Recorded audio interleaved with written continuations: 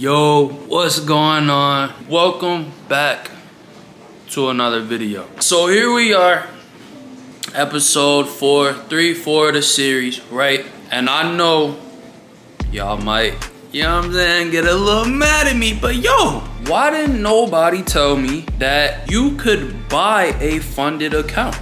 So forget all the evaluations and verifications. You can go straight to a funded account. Just buy the funded account. Nobody told me this, right? I just found this out. Now, this is partially my fault, right? Because when I was asking you guys, should I go with FTMO? Should I go with blah, blah, blah, right? I kind of had my mind set on FTMO, right? But I took the time to actually go research, and believe it or not, I actually like my Forex funds way better than FTMO.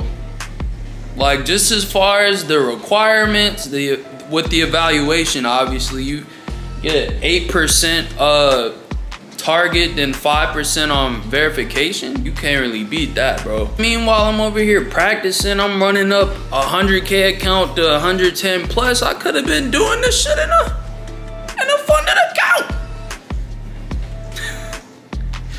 No, but on some real, I'm about to go ahead and purchase this funded account, and I promise I'm trying to be consistent with these road to funded episodes, because I know like it's spread so far apart, bro. But I'm a very busy person in real life, so that's what we're doing, the accelerated My Forex Funds program, right? And I'm excited to do this. I do have some concerns.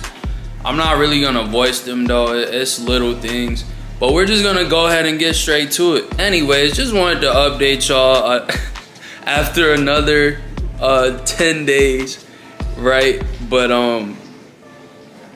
that's gonna be it, gang. Y'all make sure y'all like and subscribe. I'm sorry for the wait, man. You know what I'm saying? But we gonna get straight to it. And that's it. Catch y'all in the next one.